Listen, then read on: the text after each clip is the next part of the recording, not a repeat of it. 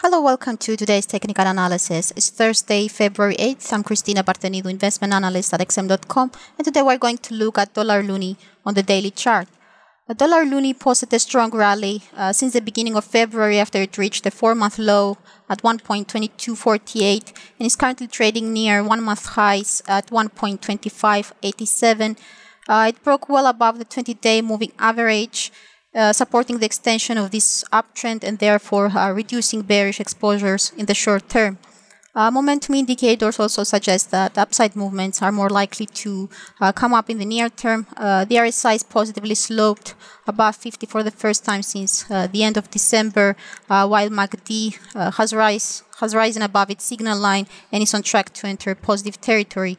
Looking up here, the red Tenkan-sen line changed direction last week, moving upwards, but is currently flat slightly below the Kinju-sen line, and it needs to cross above this blue line to generate bullish signals. Knife prices close successfully above the 50% Fibonacci, where the market currently is. Bullish actions would increase towards the 61.8% Fibonacci of 1.2665.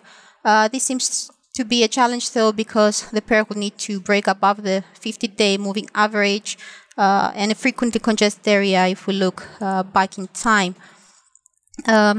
Now, further above from here, the 78.6% Fibonacci at 1.2775 could be another important resistance before the focus shifts to the previous top at 1.2929.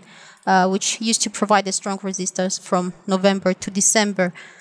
Now, if prices decline instead, support could come from 1.25 key level, which is also the 38.2% Fibonacci.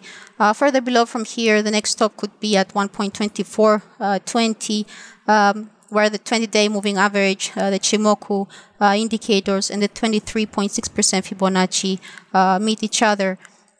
However, a break below 1.2248 would resume this downlink and send the market into bearish mode.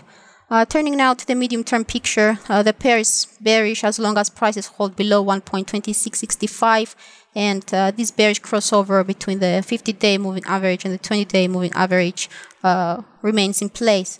So that's all from me. Thank you for watching and have a great day.